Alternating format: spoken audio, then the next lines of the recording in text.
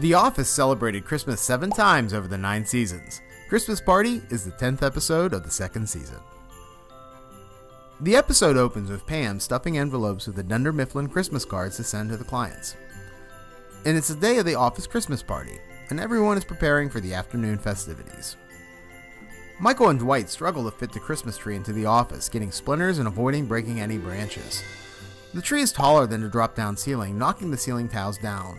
Michael wishes everybody a Merry Christmas, and we get to the opening credits. To make the tree fit, Kevin uses a paper cutter to chop off the top of the tree. If you haven't noticed, Kevin, along with the rest of the male cast members, are all wearing cheesy Christmas ties. Kevin asks Michael, "Why did you get a tree this big?" Michael replies with, "Hey, that's what she said." before telling us why he wanted it to be impressive. The biggest day of the year deserves the biggest tree of the year. Kevin successfully cuts off the top of the tree and asks Michael what they should do with the hacked off part. Michael says that it's a perfect mini tree and we should sell that to charity. That is what Christmas is all about. Throughout the episode, we're going to learn office facts about Christmas. We will keep a running log of all the things mentioned. We then cut to Dwight using a dustbuster to suck up all the tree needles. Everybody in the office will be participating in the annual Secret Santa gift exchange. Jim discusses his Secret Santa gift for Pam. It's a teapot so she can make tea at her desk. He places a number of inside jokes, a cassette tape that is not discussed, Jim's high school photo, a pack of hot sauce that she mistakenly thought was ketchup to put on her hot dog, a pencil that he claims would take too long to explain, and a card addressed to Pam. Jim mentions that Christmas is the time to tell people how you feel.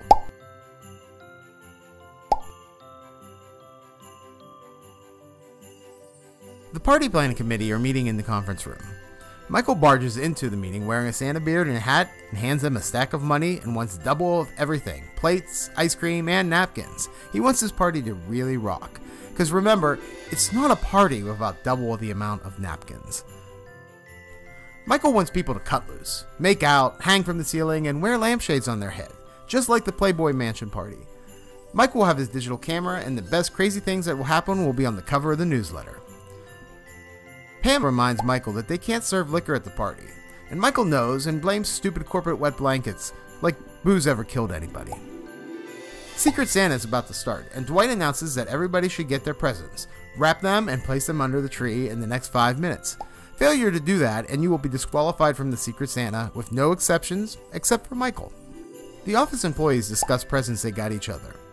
Toby got Angela a poster of kids dressed as adults playing toy instruments. Oscar got Creed. He doesn't know anything about him, and he might be Irish, so he got him a 4-leaf clover keychain.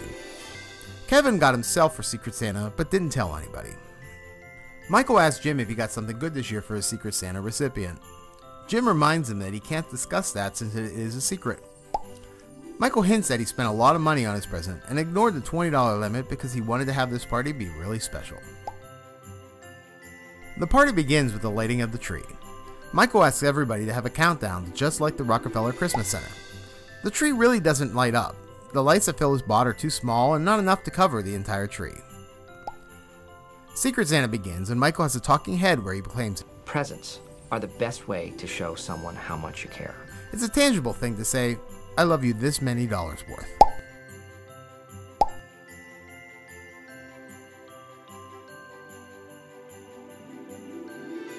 Oscar is first and opens up a shower radio from Kelly. Jim's gift is a plaid shirt from Creed, and Jim believes Creed forgot and grabbed the shirt out of his closet that doesn't fit Jim. Creed's hawking head confirms the story. Yep, that's exactly what happened. Pam opens up Jim's teapot and pretends she doesn't know who's it from. Keeping it moving, Dwight throws Ryan his gift.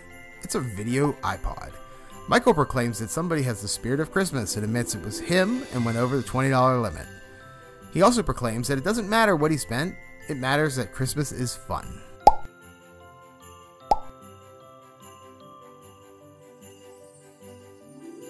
Michael, thinking his gift would be just as good, opens up his gift from Phyllis. It's a homemade knitted oven mitt, and he's angry about the gift and walks away. He admits that Phyllis only cares about him a homemade oven mitt worth. After all, he gave Ryan an iPod. Upset with his gift, Michael returns and says they are going to turn Secret Santa into Yankee Swap. What is Yankee Swap? The rules for the game begin with one person opening a gift. The next person can either open a new present or steal that person's gift. If that gift is stolen, then that person can steal someone else's gift, or choose a new gift. This process repeats until all the gifts have been opened. Jim says that sounds like Nasty Christmas, and Pam says they call it White Elephant. Michael just calls it fun. Meredith is up and she can take a new gift or steal someone else's. Michael tries to entice her with the oven mitt, but she takes the teapot. Jim is concerned because he bought that specifically for Pam, and then Pam steals the iPod. It's Ryan's turn and he has a choice to steal the oven mitt, the old shirt, or the shower radio, or he could pick a new gift.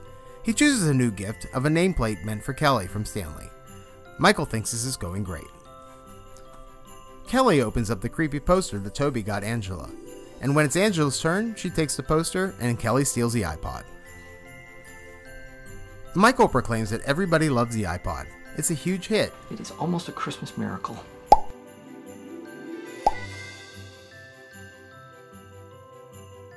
It's Meredith's turn again and she tries to take the iPod. Christmas miracle. But it was already stolen that round. Michael uses reverse psychology to get her to take the oven mitt. She takes it and Michael calls her a sucker. He explains that reverse psychology is basically you make someone think the opposite of what you believe, and that tricks them into doing something stupid. On Michael's turn, he opens up a big bag of paintballs from Dwight. The gift also includes a paintball lessons. Annoyed, Michael asks him how that is better than an iPod. It's the last round and Pam steals the iPod. Jim asks her if she's sure she doesn't want the teapot. She does, but she can't turn down an iPod. Come on, Jim. Kelly steals a book of short stories, and Dwight takes the teapot and proclaims Yankee Swap is like Machiavelli meets Christmas. Michael thinks Yankee Swap was a huge hit, even though he ended up with Dwight's paintball pellets.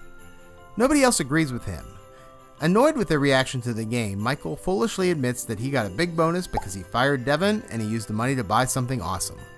The office is shocked to hear that he got a bonus, and everybody is upset.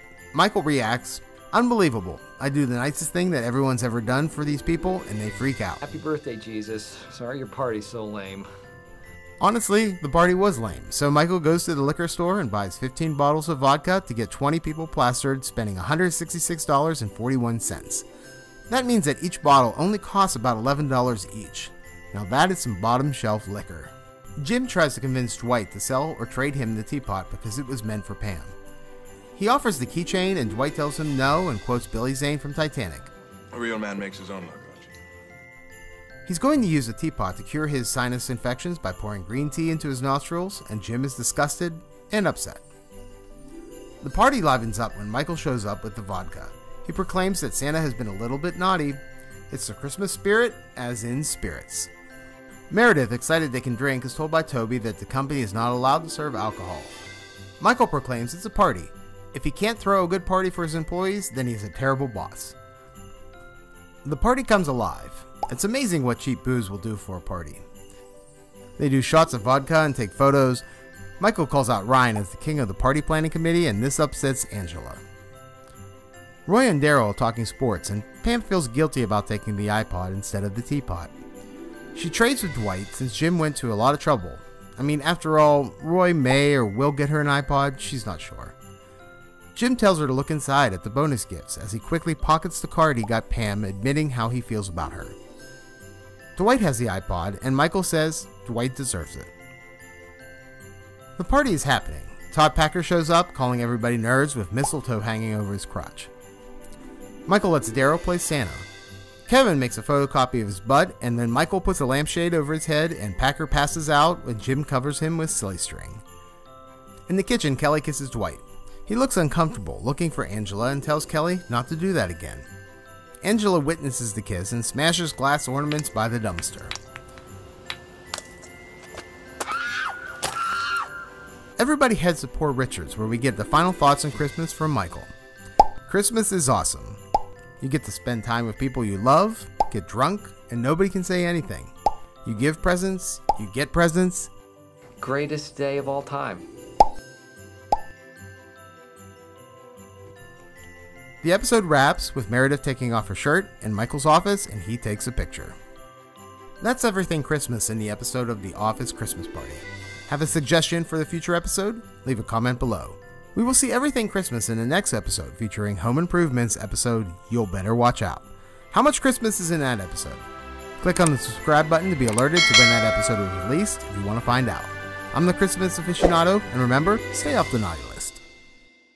Well, happy birthday, Jesus. Sorry your party's so lame.